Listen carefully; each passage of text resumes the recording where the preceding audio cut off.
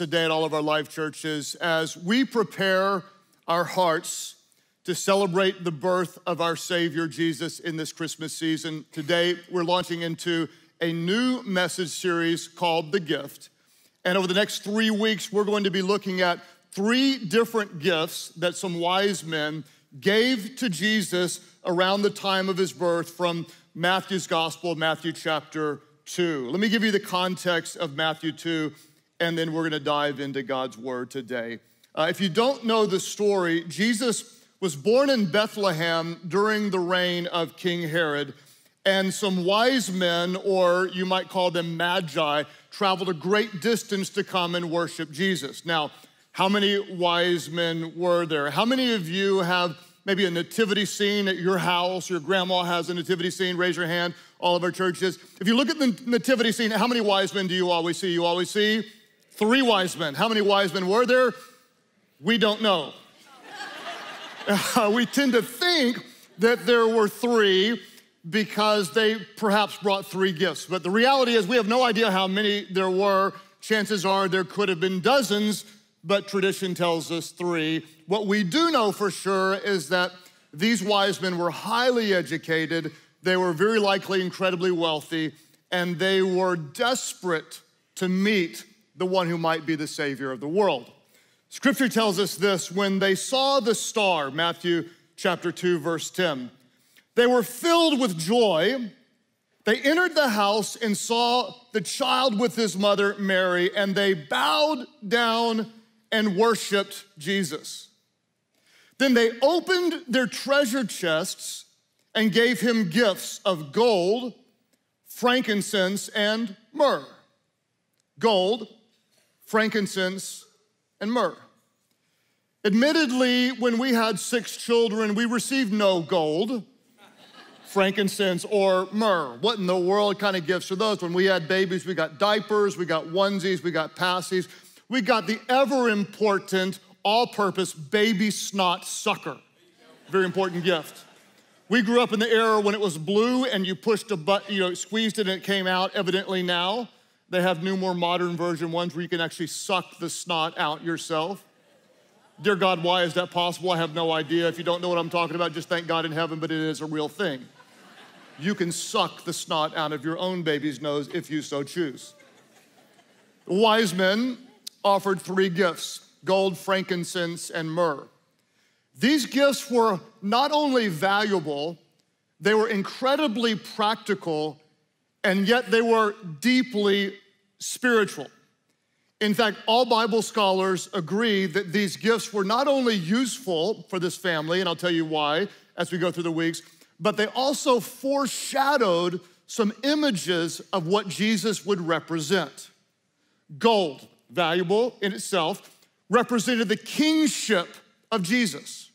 Myrrh, we're gonna talk about next week. Myrrh represented Jesus as the suffering servant or as the Lamb of God. Today, we're gonna talk about frankincense. Before I tell you the meaning of frankincense, I'll tell you a little bit about frankincense. According to my essential oil advisors, of which I have many in my life, frankincense is an oil that's kind of like a Swiss Army knife. In other words, it's got lots and lots of purposes. I do know some about oils because my wife Amy uses them: peppermint for your stomach, lavender for something. She has this one oil, it smells so bad, I call it the not tonight oil, okay? If she comes in wearing that, it's like, okay, I get it. It's the not tonight oil. Sorry, I don't know if you live there or not, but that's just how it goes at our home. Let me tell you what I know about frankincense. Frankincense oil possesses antiseptic, astringent, carminative, diuretic, digestive, sedative, uterine, and vulnerary therapeutic properties. I don't know what that means, but I read it somewhere. What does a pastor do all week besides preach on Sundays? We look up stuff like this. That's what we do. What I do know is that frankincense was a very expensive, practical gift that helped heal sicknesses or treat wounds.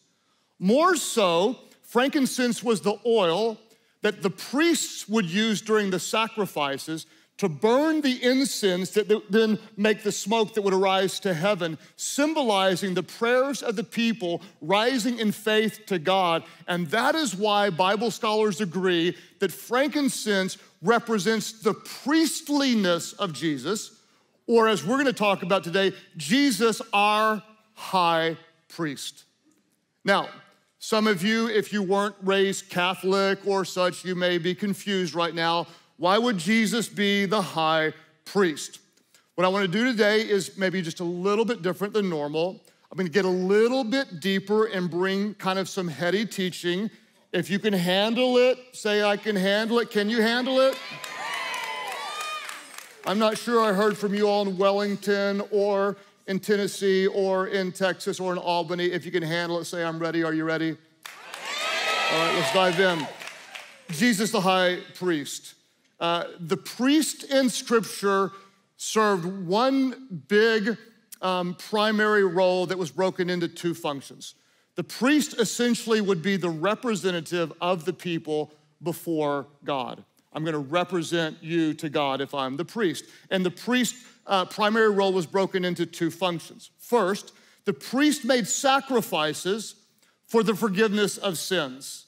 As the priest, he would take an innocent animal, sacrifice it to represent the forgiveness of the people's sins. Secondly, the priest prayed prayers on behalf of the people to God, representing the people to God. I want to talk for a moment about those two functions as we see Jesus as our high priest. The sacrifices and the prayers, the sacrifices and the prayers. Let's start with the sacrifice for our sins. Since the very moment in the Garden of Eden when Eve sinned against God, there were two opposing forces. There was the holiness of God and the sinfulness of mankind.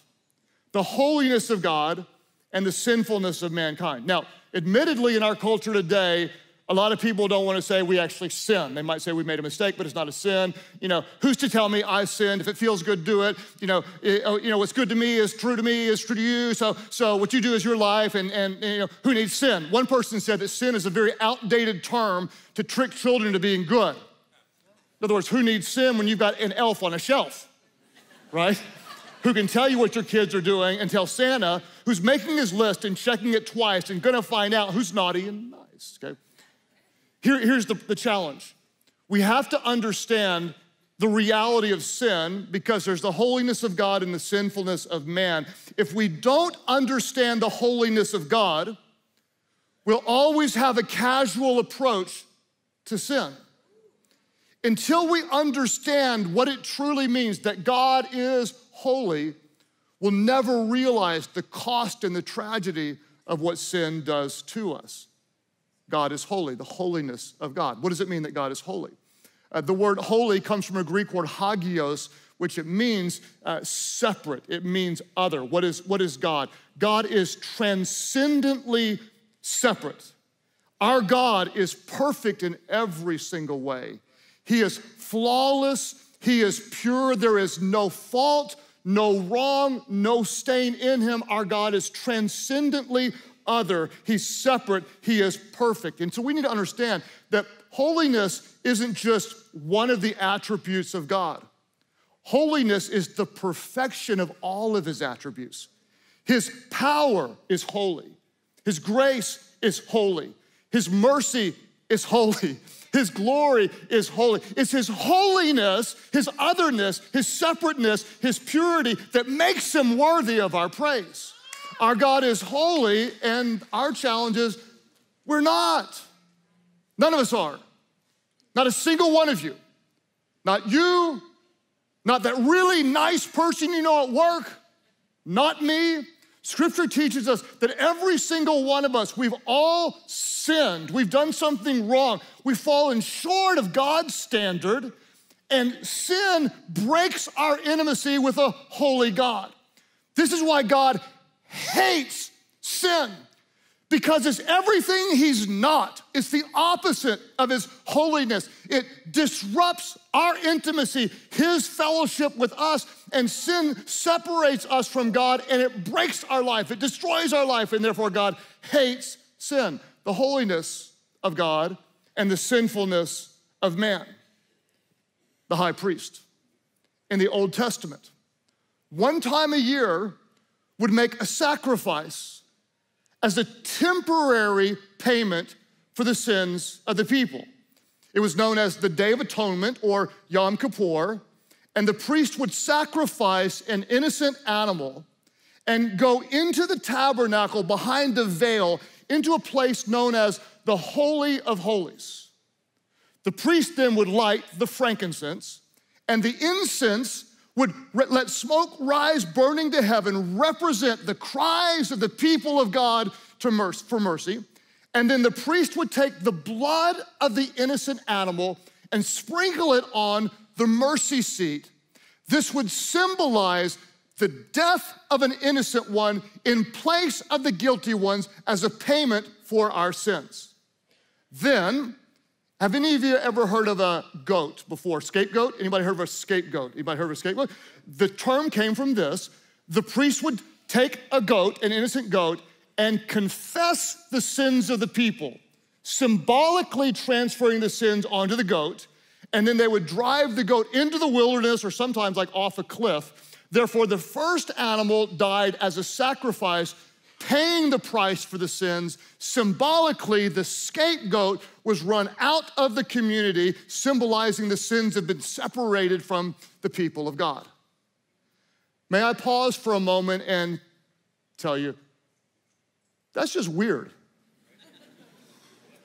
Right? I mean, like if you think I've never heard this before, and you take an innocent, cute little animal, and you slit its throat, and blood pours into a bucket, you put it on a mercy seat, and then you pray. I mean, that's like weird. Some of you are looking at me like you're really nervous, like God's about to strike your pastor. Poof. I'm a black spot, right? I don't know, right? It is weird. It's extreme. It's kind of gross. It seems entirely unfair. Innocent little animal dying in our place. Who would come up with something like this? Here's what we have to understand.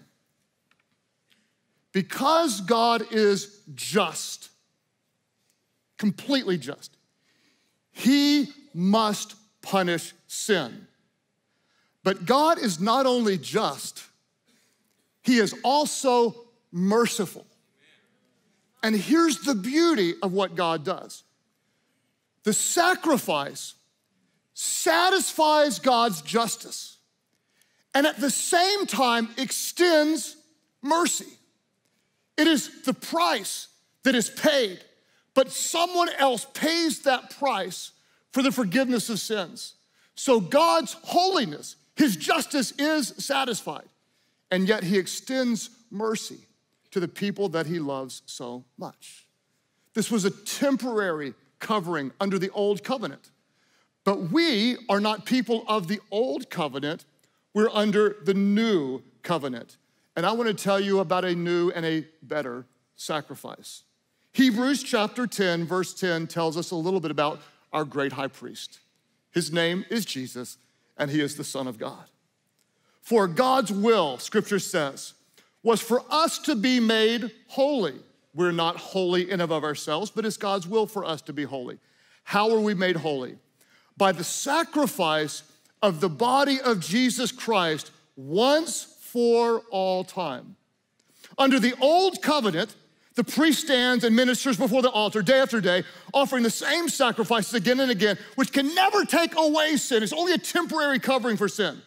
But our high priest, whose name is Jesus, offered himself to God as a single sacrifice for sins, good for all time. I hope somebody gives our God a little bit of praise. It's not a temporary covering, but Jesus as the high priest offered his life, shedding his innocent blood as a covering for our sins, satisfying the justice of God and extending mercy to God's creation, you, who he loves so much. I want to give you a visual of this because I know it's a little bit complicated at times. I'm going to show you a photo that was taken 28 years ago this week. The reason I know it was this week is because it was on this day I tricked Amy to come up to the front of First United Methodist Church to give announcements, which she was doing there. And while she was up there, I proposed to her to be my wife, and she said yes, and my church celebrated because that's one of the greatest things that's ever happened to me. Oh yeah. Would have been a really bad day if she had said no. I want to point some things out to you from this photo that I love. On the right, that's my pastor, Pastor Nick Harris, who is a hero, legend, one of the greatest men that I've ever met. On the left is my dear friend Jay. If you remember me telling the story about Jay, that's my dear friend Jay. If you'll notice if you notice my robe for a moment, there's no stripe on the robe. That's because I was not ordained. That was not a real pastoral robe. That was a choir robe that we found in the basement, and the only one that I could wear because it didn't have a stripe on it. It's really bad. It smelled to the high heavens. It was horrible. It's kind of like the Not Tonight robe, if you could be with me. It was horrible. And if you'll notice, Pastor Jay and Pastor Nick are sitting in king-size thrones. On the left is my junior throne for the guy with no stripe on the robe. It was on a day when I was about 23 years of age or so. I was sitting up there in my very smelly, very ugly, stripeless Not Tonight robe in my junior throne, and my pastor was preaching, and I had my leg crossed. I had one leg kind of sitting over the other leg because that looked like you were kind of pastoral. And what happened is my left side of my leg started to fall asleep. And I thought, hey, I'll just let this thing go, see how far it goes. And so I kind of pinched a little bit, and it got tingly in my blessed assurance. It got tingly all the way down my side. And I just thought, this is kind of fun. You know, my pastor's preaching away, I'm having a good time, and just let my leg fall asleep. Well, God is my witness. I served my pastor for 5 years. He never used me as a sermon illustration ever. Didn't tell me it was coming, except for that very moment when half of my body was numb. He asked me to stand up. God is my witness. You don't think God has a sense of humor? God's like, going, wait for it, now. You know, and he has me stand up. And so I'm like I couldn't even stand up. I'm standing on one leg like this. He's looking at me like I'm all whatever. And he did this illustration, and he said, is your robe a nice robe? And I'm looking, I think it's a trick question. Like, if I say no, he's gonna get mad. I'm like going, and he kind of shakes his head like to say it's okay. I said, no. He says, is it a bad robe? I'm like, yes. Is it a really bad robe? Yes. How bad is it? It's a stinky, smelly, bad robe. And then he said, is my robe nice? Yes. Why? It's clean. It's got a stripe on it. It represents the priestly nature of the pastoral office. And then my pastor said, here's what Jesus did for us. He said, take off your filthy, smelly robe. I took it off. Then he took off his priestly robe and he put it over my shoulders. And he said, Jesus, our high priest, sacrificed his life so he could take his robes of righteousness, scripture says, and cover you with his righteousness. It's not yours, it's his. So that whenever God looks at you, he doesn't see your sinfulness, but he sees the righteousness of Christ. This is our high priest who gave his life, satisfying the justice of God and simultaneously extending mercy. Jesus is our great high priest.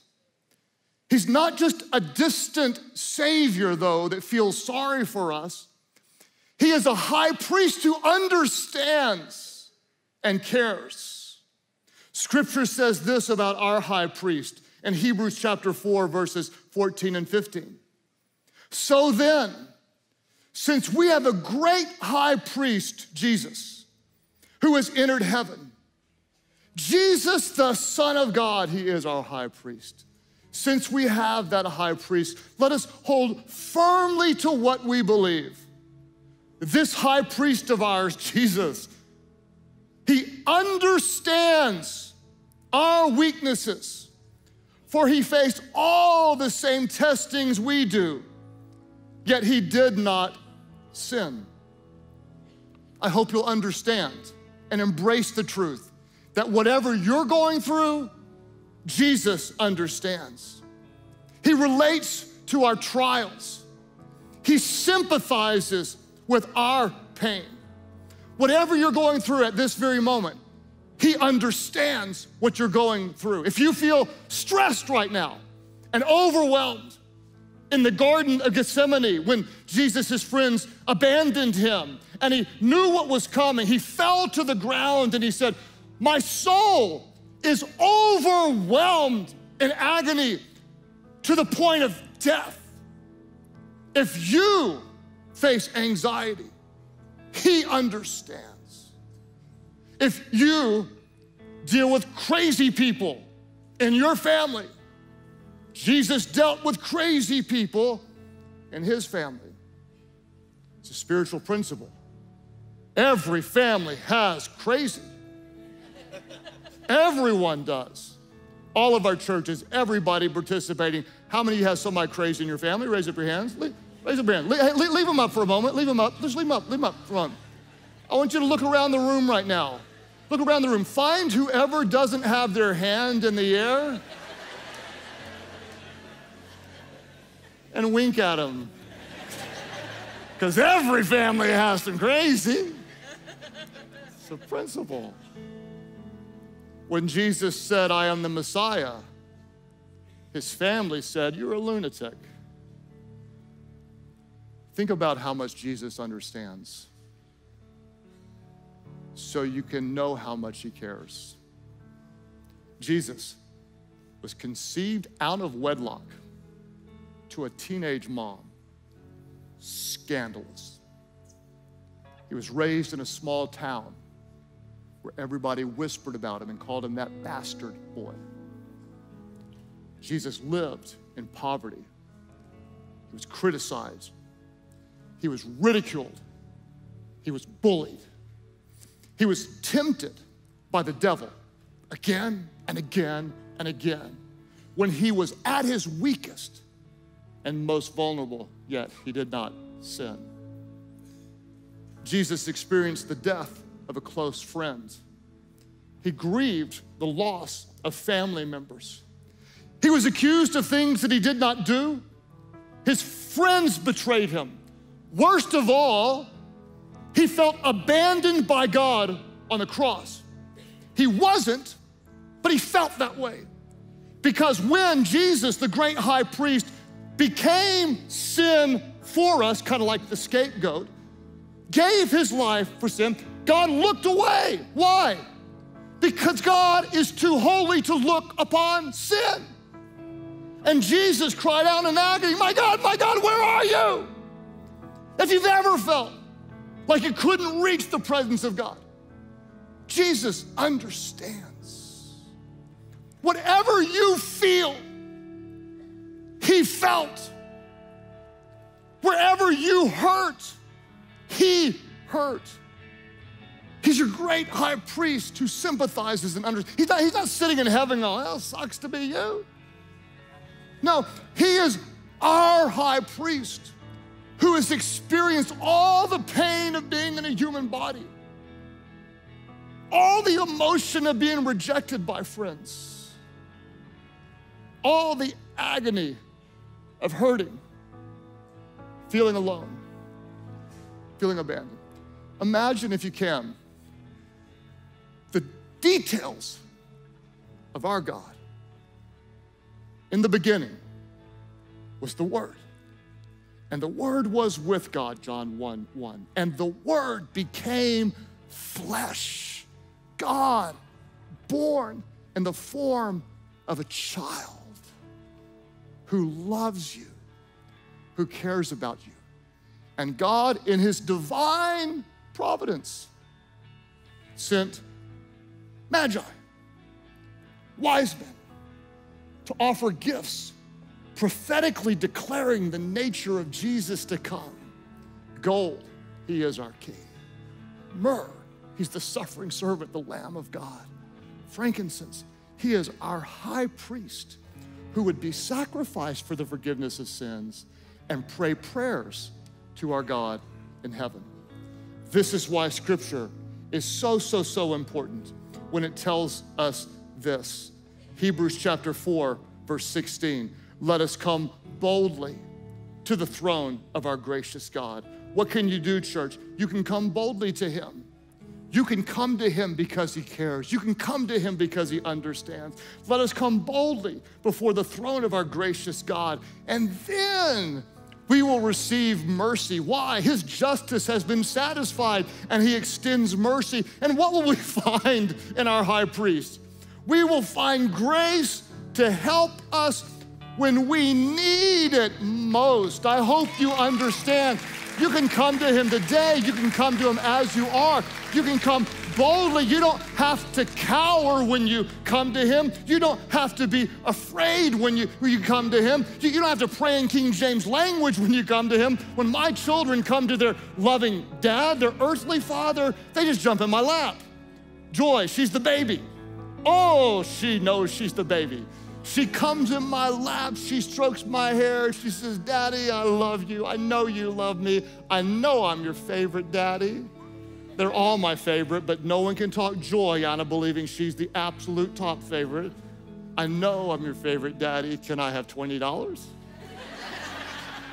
And I give it to her every time. Why? Because I love her. We're in a relationship. And she comes boldly to my presence. Today, what I want to do is I want to give you a chance, a little gift to spend a few moments with God in his presence. How long has it been since you've really enjoyed him? If you're hurting today, we're going to give our hurts to him. Come boldly before the throne of grace. At all of our churches, let me give you an opportunity in your own way, in your own style, just to go before God and talk to him. Let's just pray today at all of our different churches. Father, thank you that we have a great high priest, Jesus, who sacrificed his life for the forgiveness of our sins, and who now prays for us, sitting at the right hand of God the Father, praying, making intercession for all of us today. Take a moment and just talk to him. He cares about you. He understands the details of your life. Those of you who have a loved one, maybe far from God, you might just say the name, whisper it, or say it in your mind of who that is you love, and take that person before God. Understand that Jesus is praying for that person even now.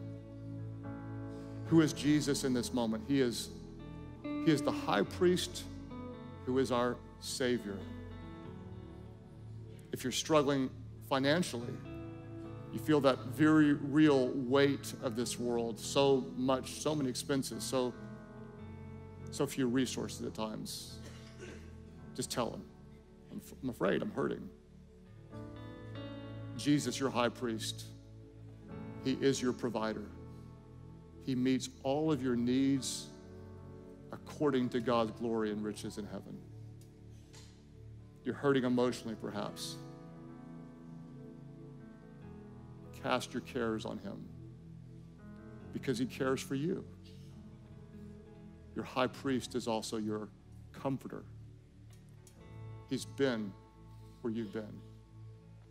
He hurts like you hurt.